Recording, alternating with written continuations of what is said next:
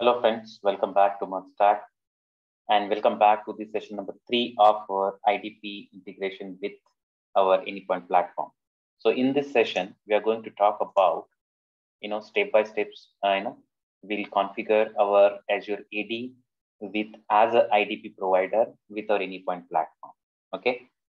So, as a platform admin, we'll be configuring this in the access management. Okay. So let's go ahead and see. First, log into our Anypoint platform quickly. So let me take you to the Anypoint platform. So here we log into this is a fresh account we have created for this IDP integration series. Okay, so in the session number 2, we have configured our Okta as IDP provider, second IDP provider for our Anypoint platform. Let me log into my account. Let's go ahead. And if I go to my access management, go to IDP provider, and you can see that already Okta we have configured. Okay. So now from here, we'll configure one more, which is our Azure ID. Okay. So let's go ahead and first log into our Azure portal, and then let's see. So you need to create the Azure developer account. Okay. So once you go here, you need to active your Azure free tier. So you'll get around $200 free credits. And here you can see that you can see your account details of how much credits are available for you.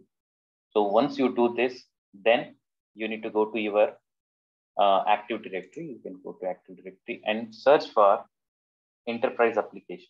Okay, once you go to Azure Active Directory, you will here just search for enterprise application. Once you go inside enterprise application, okay, so for previous session I have created one. Now we create fresh. Okay, so create new application. Okay, and say create your own application. Go ahead and give a proper name. So here I'll give Anypoint. Let's say Anypoint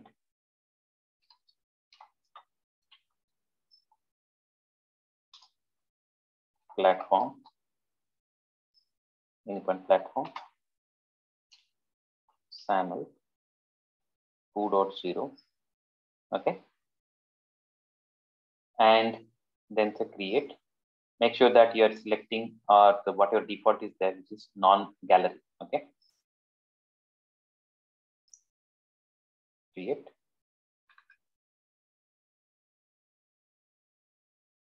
So once you create, go for the single sign-on setup.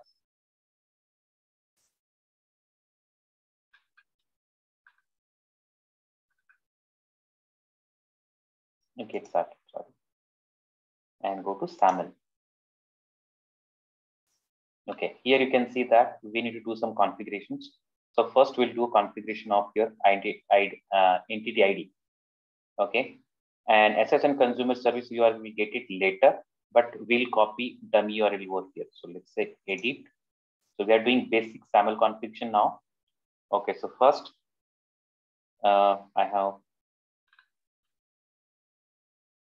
we have created URL for our Okta. Same URL we're using over here for our identity ID. Okay, so let's go back to our Control V, and please delete this one, old one. Okay, delete it. So now we have this one. Okay, make sure there are no spaces, nothing. And for this, we'll be pasting our dummy URL. Okay, which we have used the same step in our Okta also. So paste the dummy URL, and this will replace or update later. Okay, then this is our basic. Okay, now sign on URL, all these things just keep empty and say save.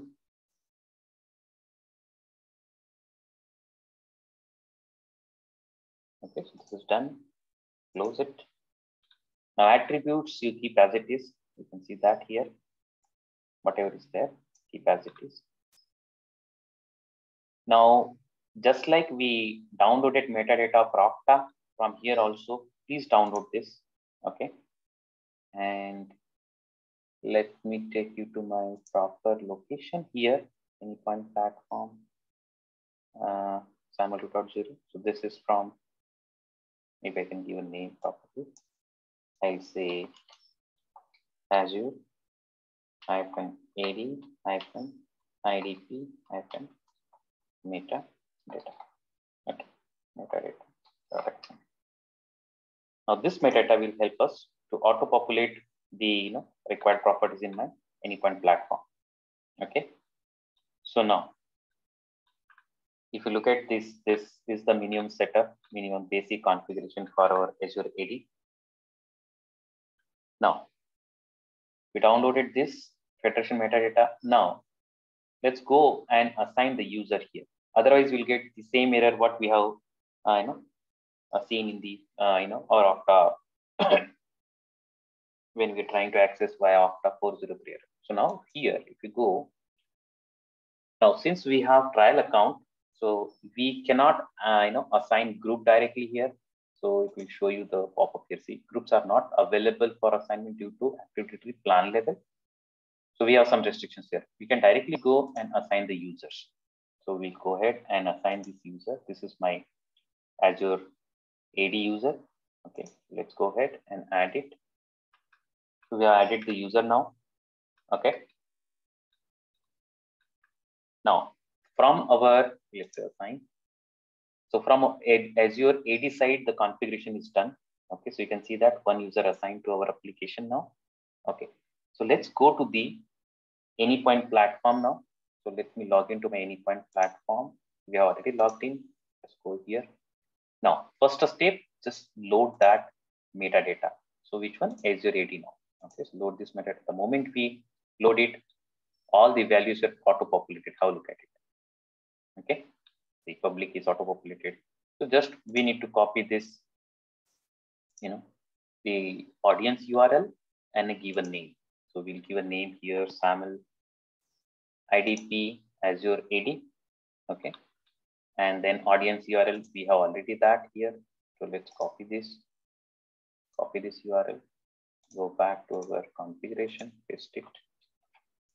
Now select this default option, which is both. So when you try to log in, then you will see the pop-up where all the options will be available. Okay. Now here we need to pass these parameters. So let me copy those. I have already those links. So I can copy this from my notepad. Let me show you that in the notepad. So for user attribute, copy this, Control C. User, Control V.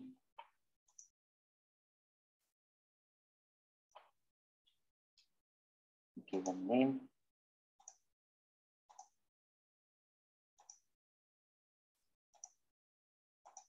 So email we need to give properly. Let me check. Control V. Email address, yes. Group. And then let me cross check all the operations are there. All the values are auto populated. Those are correct.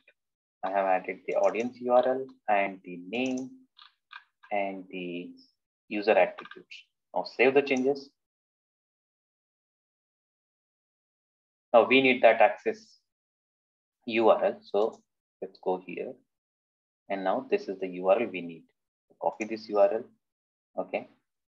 Let's go back and paste it. Maybe we'll paste it here or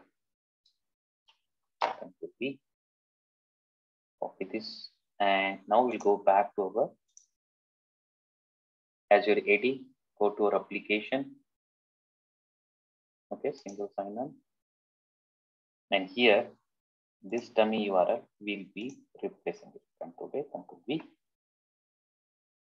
And say, save this. Okay. Now, let's go ahead Let's go ahead. So now from the both the side, our configuration are done. Okay. Let's go ahead and now try to log into our Anypoint platform via Azure AD. Okay. So either we can use that URL which you have copied it, or we can use this common URL for logging in, or specific URL from the Microsoft itself. So let's first see this URL, what all options we are able to see now. If I go here and try to log in now,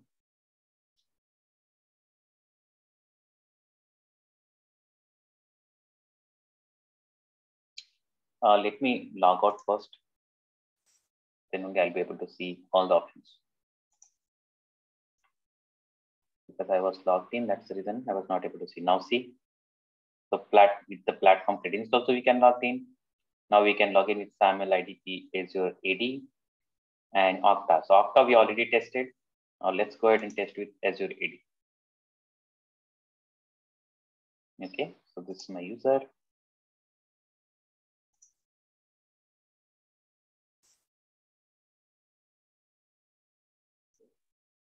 I can see that this is a user coming from the Azure AD. Okay, so now if you see, this user won't be having access to any API manager. I mean, this user will be having 0 access. Okay, so we have seen same situation with the same user which logged in via Okta. That user was also not having any access to our Anypoint platform components. Now this guy logged in from the Azure AD, this guy also doesn't have access, and we know how to add the access to the user. Okay, our admin can take advantage of the Teams setup. Okay, there this user they can simply add it, so that whatever access that team has, this user also will get that access by default. Okay, so if I sign out again, and maybe let's cross check once. So now we are getting signed off from the Microsoft account, Microsoft Azure account. Let me close it. Let me close this. Now let me try to log in again. Now if I logged in via Okta, let's check it. I'm able to log in. Okay, so let me sign out from here. Let's try the URL and try the platform credentials now. So I'll just say 22.